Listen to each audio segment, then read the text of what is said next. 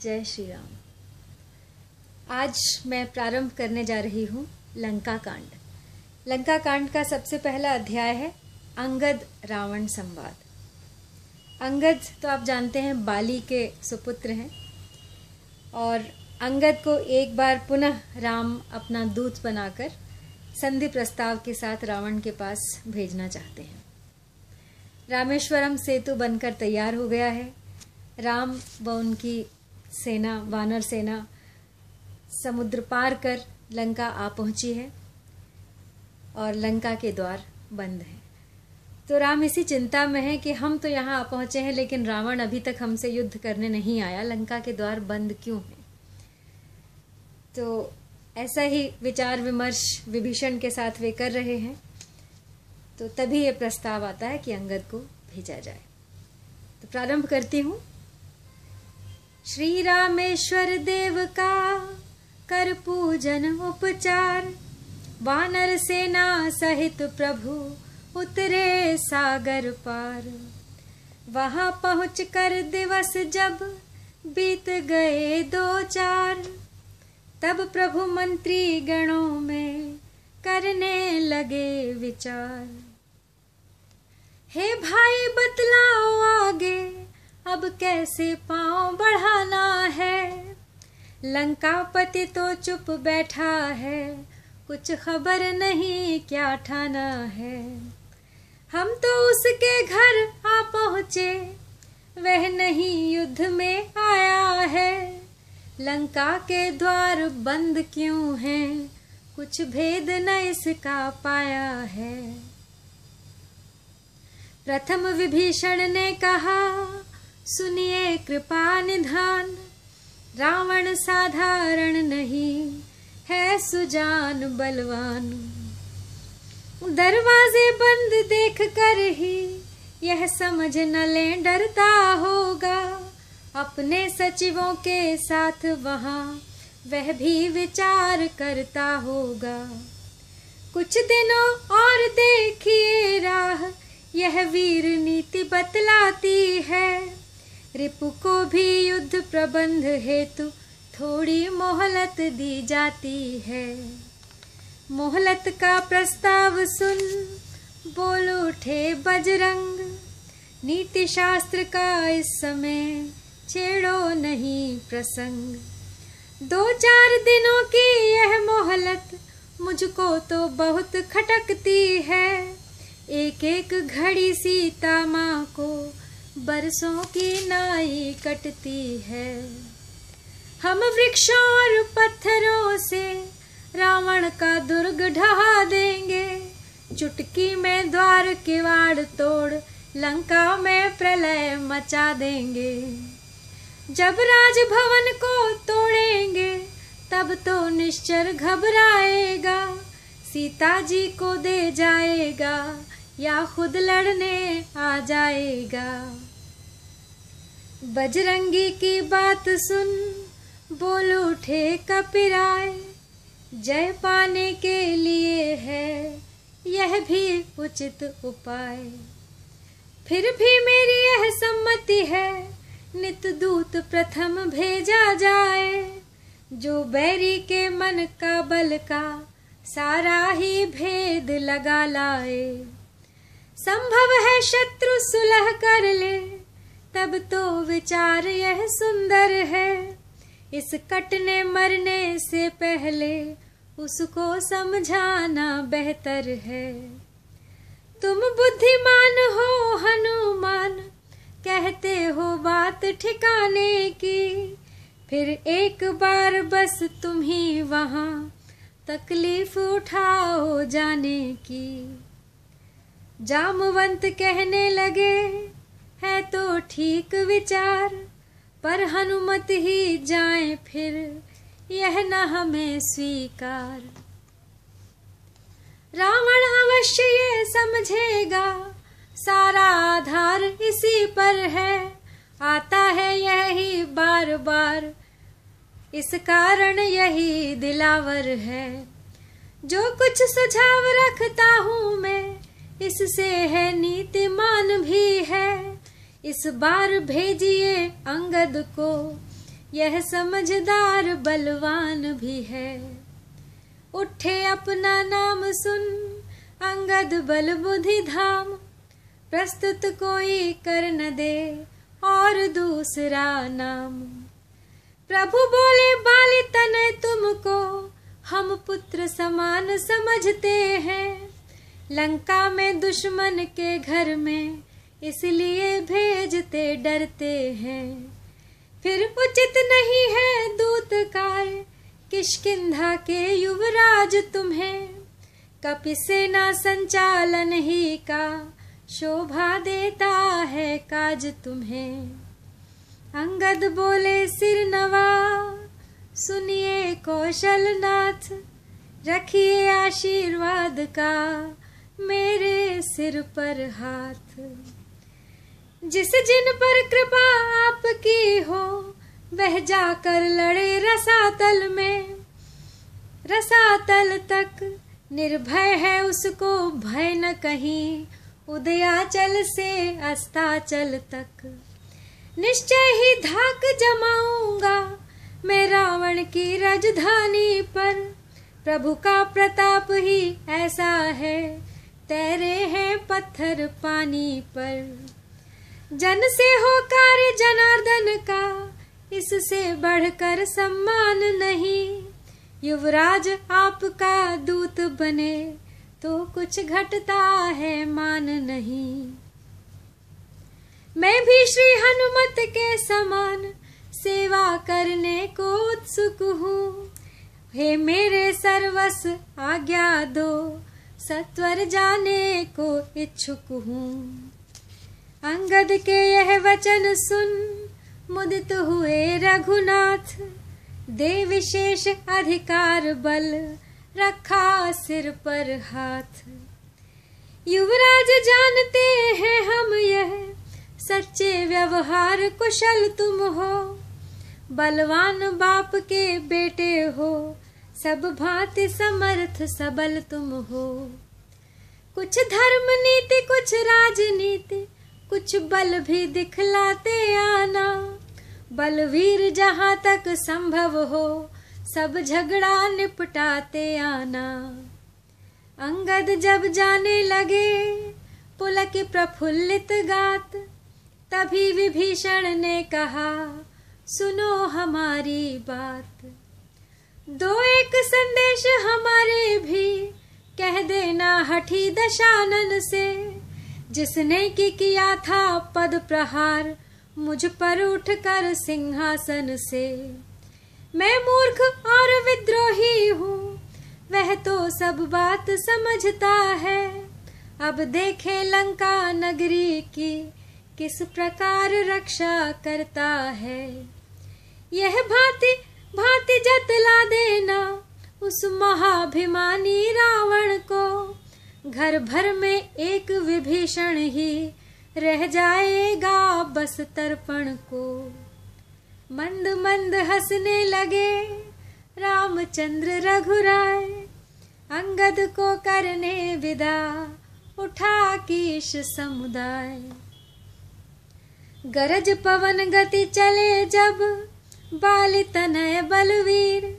लगे निरखने प्रेम से श्री लक्ष्मण रघुवीर। पग प्रहार से तोड़कर लंका द्वार कपाट। किया प्रवेश तुरंत ही प्रहरी जन को डांट। बांका बल वाला मत वाला मत मल्लों की नाई चलता था। रणरंगी जंगी झूम झूम सिंहों की भांति गरजता था। रावण के सुत से अनायास जाते जाते मुठभेड़ हुई। आदर न किया कुछ अंगद ने, बस इसी बात पर छेड़ हुई। पहले भौहें कुछ टेढ़ी कर उसने इस भांति कलाम किए। आगे से मेरे हटा नहीं जाता है बिना प्रणाम किए। इस असभ्यता का स्वाद तुझे ओ बन रे अभी चखाऊंगा। मैं राजकुमार यहाँ का हूँ, बोटी बोटी नुचवाऊंगा। अंगद अंगारा हुए, कहा बस खबरदार, दूध न सूखा होठ का, बना सिपह सालार। हम जिसके भेजे आए हैं, वह स्वामी भूमंडल का है, आगे से हटे प्रणाम करें, क्या तेरा हम पर कर्जा है। हम बालीराज के बालक हैं, जो अपने बल में पूरा था, तू क्या है तेरे रावण को 6 मास काख में रखा था। करता है बेढंगी बातें, उससे जो दूत राम का है, नादान आंख को खोल देख, अंगद से आज मुचेटा है। वह बोला बस मौन हो, मुंह को लगा लगाम, आज सामना हो गया, कभी सुना था नाम। हम राजेश्वर के बेटे हैं, तू दासों से भी बदतर है, हम शेरों से भी बढ़कर हैं, तू स्यारों से भी कमतर है। क्या दूत उन्हीं लड़कों का है, जो मारे मारे फिरते हैं, छूटा है जिनका राजपाट, बन बन दुखियारे फिरते हैं। जिनकी वह सुंदर सी नारी, लंका के बंदी घर में है, उनका गुलाम बन बेवकूफ, क्यों आया राजनगर में है। तभी काट कर बात को बोले प्रभु के दूत, वाह वाह क्या बात है, चोर पिता के पूत। ले आए हो पर नारी को, भिक्षुक बाबा बन चोरी से, तारीफ तुम्हारी तो तब थी, लाते लड़कर शहजोरी से। अब समय हमारा आता है, ठहरो तुमको दिखलाएंगे, लंका में कर भीषण संहार, सीता माँ को ले जाएंगे। हम उनके हैं जिनकी प्रभुता, पत्थर तैराती पानी पर, आए आ गए बनाकर सेतु मार्ग, तेरी लंका राजधानी पर। जिनका छोटा सा दूत एक अक्षय कुमार को मार गया, लंका में भीषण आग लगी, बेखौफ समंदर पार गया। जिनका तेजस्वी मुख निहार, रीझी थी श्री शूर्पणखा जी, जो बुआ तुम्हारी होती हैं, लंका में थी सती साध्वी। बोली मुझ दासी को स्वामी, ले चलो अवध शादी करके, तब लखन लाल ने क्रोधित हो, भेजा नकटी बूची करके। बात बात में यूं बढ़ी, बिना बात की रार, दोनों थे रण केसरी, दोनों राजकुमार। अंगद के मुंह लग कर उसने, जब इस प्रकार मुंह की खाई, तो खिसिया कर खांडा तोला, बोला क्या मौत खींच लाई। आपे से बाहर हो उसने, खांडे का जभी प्रहार किया, कपि ने कर खंड खंड खांडा, राघव का जय जयकार किया। अब तो सब अस्त्र शस्त्र छूटे, मल्लों की भांति भिड़ंत हुई, बलवंत दुरंत लड़ंतों की, मुठभेड़ विकट अत्यंत हुई। कटितोड़ अंत में अंगद ने, उसको निशंक नितांत किया, पल भर में पत्थर पर पटका, पलटा देकर प्राणांत किया। लंका में हुआ अब घर घर हाहाकार, नर नारी डरने लगे, बंद हुआ बाजार। कर्फ्यू लग गया लंका में। हाटों बाटों में घाटों में, हर एक जगह यह बात चली, फिर लंका में पहले वाला आ पहुंचा है बजरंग बली। अपने अपने घर को देखो, रण तो यह मरण समान हुआ। लंका नगरी के जलने का भैया रे फिर सामान हुआ। सब जगह निशाचर इसी तरह अंगद की बातें करते थे।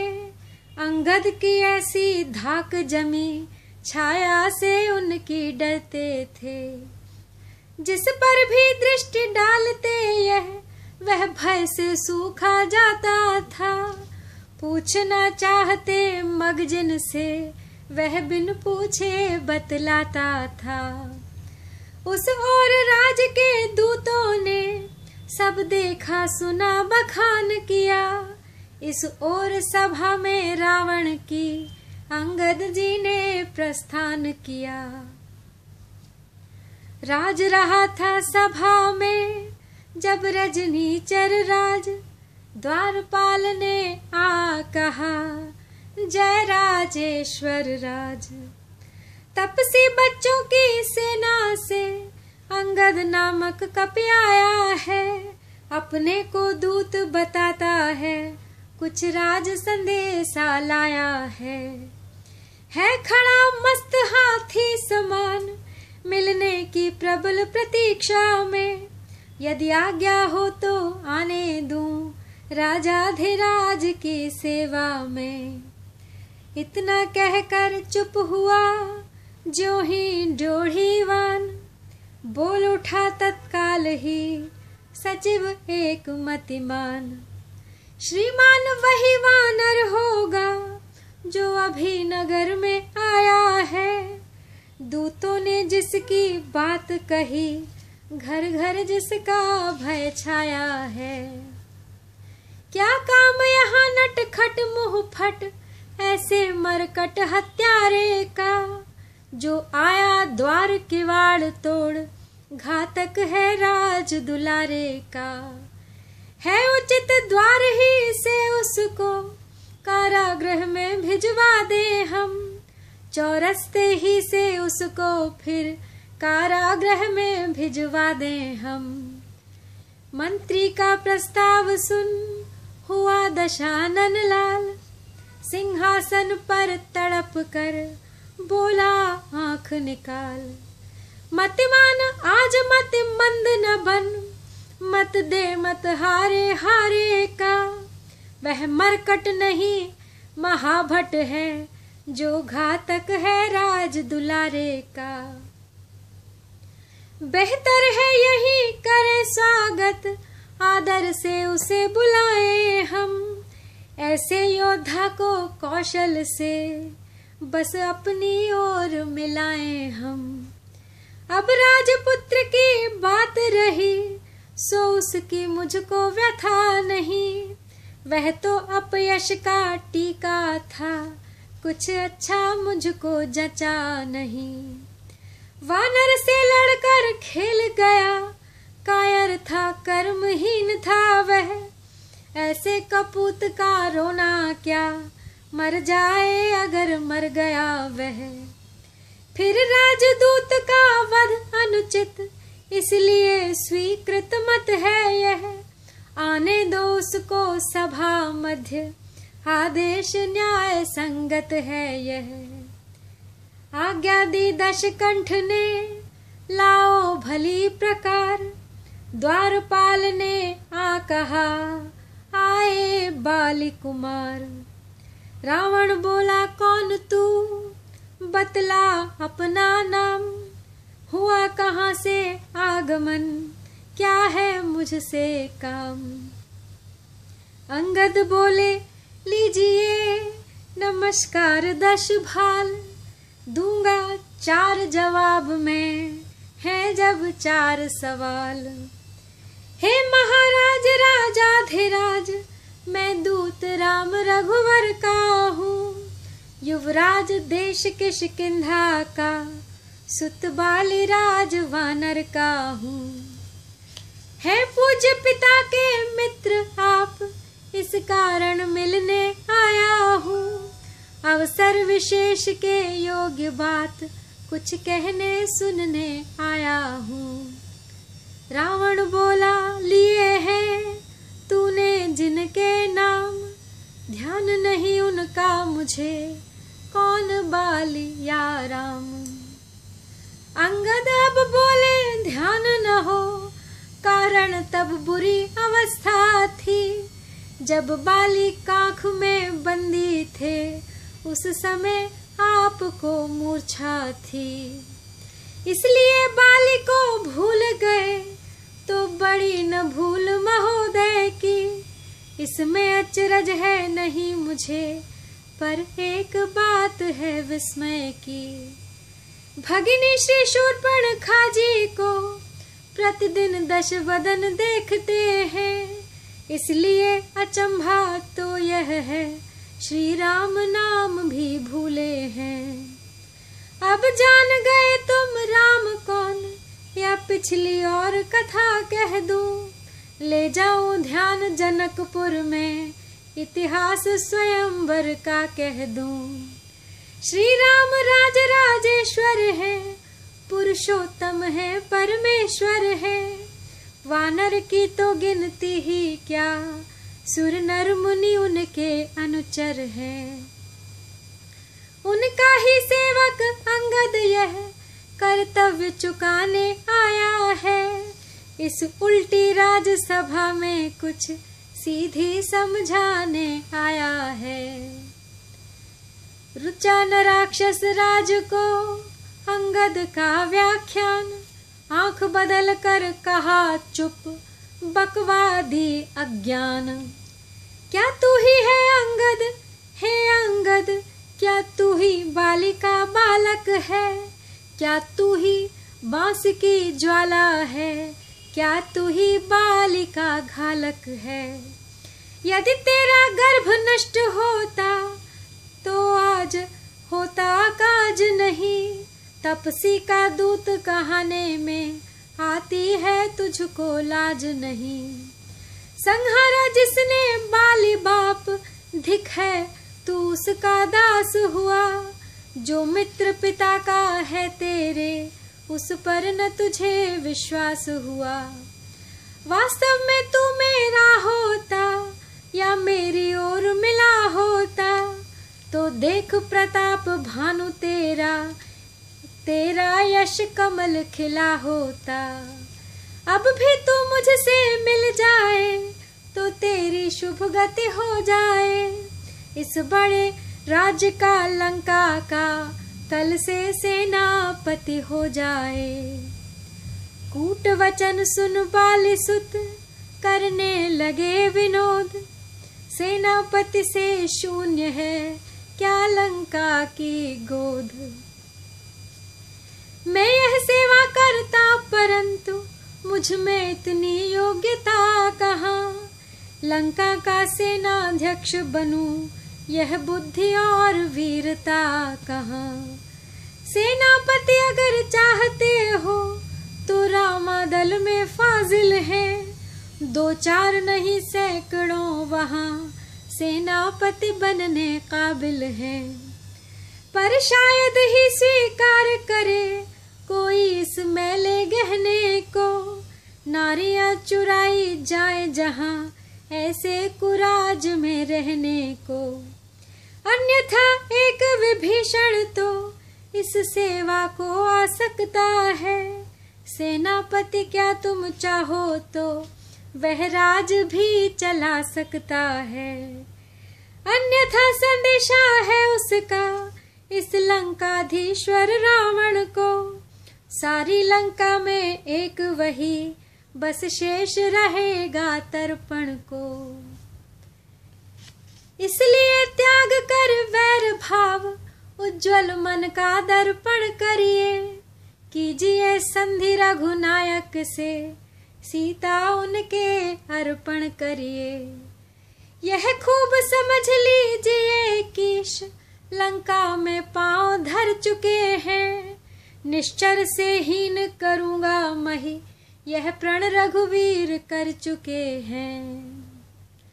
रावण बोला, प्रण नहीं है यह सब बकवास, कैसी निश्चरहीन मही निश्चर है जब पास। मेरे शरणार्थी भाई को भाई की भांति पालते हैं, मिलते ही अभय दान देते लंकेश्वर बना डालते हैं। जब तलक विभीषण निश्चर वह उस दल में शोभा पाएगा, निश्चर से हीन करूंगा मही यह प्रण बकवास कहाएगा। बलिहारी इस समझ की बोले कपि बुद्धि धाम, निश्चर समझा आपने क्या शरीर का नाम। तन से तो कोई भी प्राणी सुर असुर न माना जाता है, आचरणों से देवता और निश्चर पहचाना जाता है। जब गया विभीषण राम शरण तो कैसे माने निश्चर है, जाता जो नहीं शरण उनकी वह ही यथार्थ में निश्चर है। सुने काट करते हुए अंगद के जब बैन, तब रावण कहने लगा कुछ मरोड़ कर नैन। अच्छा यदि संधि चाहते हैं स्वीकार मुझे इन नियमों पर, पहले दे भेज विभीषण को सिर रखे रावण मेरे चरणों पर। फिर तोड़े से तो समंदर का आ सके न कोई लंका में, फिर हनुमान का मान मिटा भेजे रावण की सेवा में। उस समय दबा तृण दांतों में शरणागत हो इन बाणों की, कर जोड़े मेरे राम लखन भिक्षा मांगे निज प्राणों की। रावण की यह बात सुन हुए बाली सुत लाल, फिर भी बोले पूर्ववत दबा क्रोध की ज्वाल। जय श्री राम। आज के लिए इस अध्याय में इतना ही। अभी अंगद रावण संवाद और बाकी है, उसे लेकर मैं एक बार फिर आपके सामने आऊंगी कल। तब तक के लिए आपसे विदा चाहती हूँ। देखते रहिएगा।